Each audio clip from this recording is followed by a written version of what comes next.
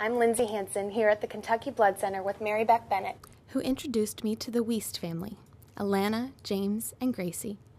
You might notice that Gracie isn't freaking out at the sight of her mom with blood and needles, and that's because Gracie is no stranger to needles herself. See, Gracie has something called juvenile dermatomyositis, or JDM, and though there is no cure for her disease, they are able to treat it with something called intravenous immunoglobulin infusion therapy, or IVIG.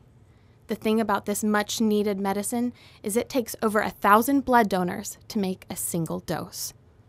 I learned more about the infusion therapy and the massive amounts of donors that are needed to make just one dose. We started telling all of our friends and family and co-workers, please donate. If not for Gracie, just donate. To learn more, visit kybloodcenter.org.